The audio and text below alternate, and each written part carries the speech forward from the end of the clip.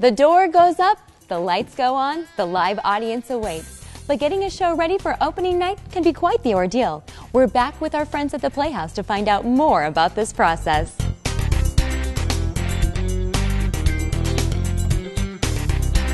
Ironically, Becky, you played the role of Becky. I do. Can you tell me a little bit about her character? Sure.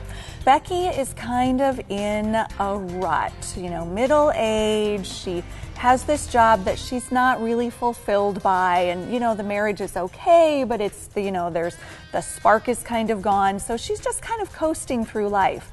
And one day at work, a gentleman happens to come in looking to buy some cars. It turns out that he is extremely wealthy. His wife has just died, and he becomes smitten with Becky and offers her a chance to kind of escape this sort of humdrum existence. And so the show is really about the decisions that she makes and she sort of blows up her life, and then there are these pieces that she has to pick up. Did you know about the theme of the show before you auditioned?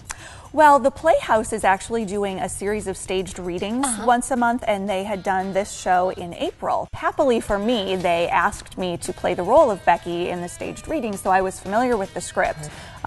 Stephen Dietz is a great playwright, and so even just the fact that it was a script by Stephen Dietz was something I was really interested in. And finally, what do you want the audience to take away with after they've seen the show? What's your goal as Becky? Personally, there are some things that are hard to love about Becky because she makes some decisions that a lot of people would agree are not the best decisions, but at least she does something. I mean, she's every person that's ever, you know, thought, oh, my job, my kids, my life, you know, she's every person that's ever thought that, and we've all thought it, you know, we have.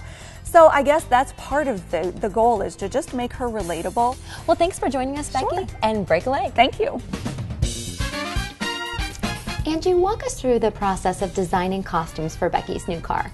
Well, Becky's new car is about average, everyday people. So I think about people I know or people I see on the street and how they would dress. The script tells me a lot, but you know, how would Becky dress up for an evening out?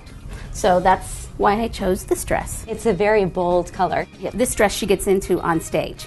So we had to make sure she could get into this. It's a bold color because she's a lead character. We want to see her. Is it hard to find costumes just out and about that fit the show? It varies. You know, sometimes you walk into a store and you go, that is the dress, that's the moment.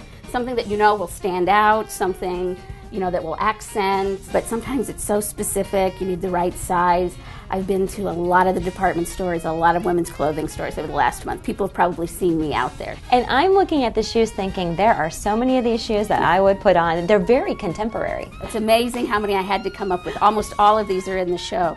And they're variety, you know, Target boots and even a pair of Louis Vuitton. The Louis Vuitton. Those belong to the actress, though. Well, thanks so much, Angie. You're welcome. Leanne, Becky's new car sounds like a hilarious show. How can people get tickets? They can give us a call at 277-6261, go online at dmplayhouse.com, or of course stop by the Playhouse ticket office. Great, we got our tickets. Should we go on in? Let's go.